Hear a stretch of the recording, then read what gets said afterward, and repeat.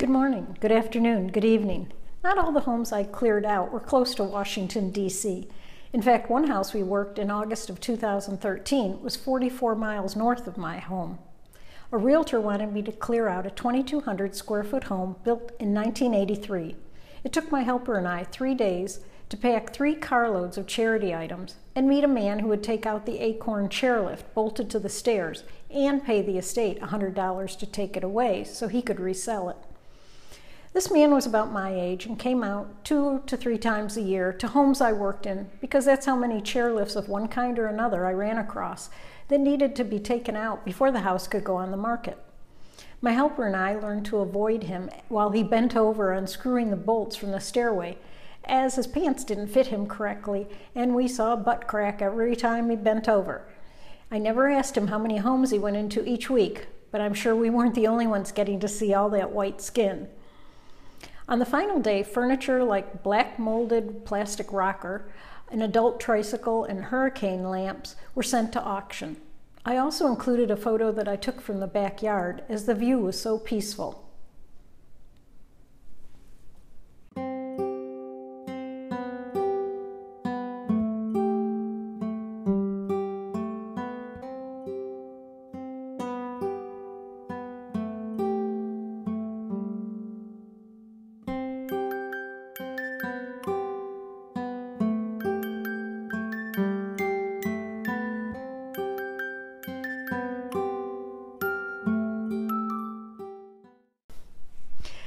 The next house was in Virginia, but only 28 miles from my home.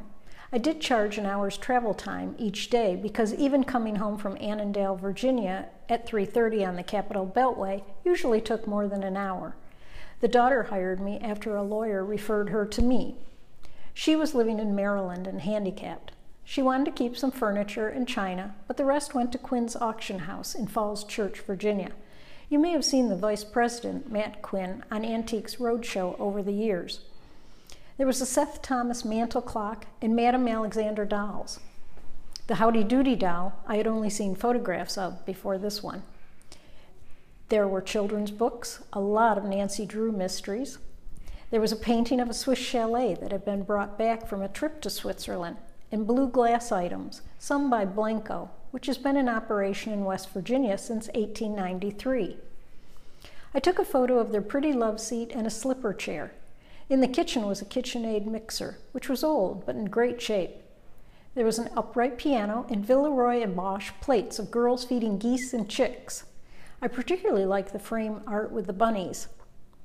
I assessed this job on the last day of 2012, and we began work a few weeks later.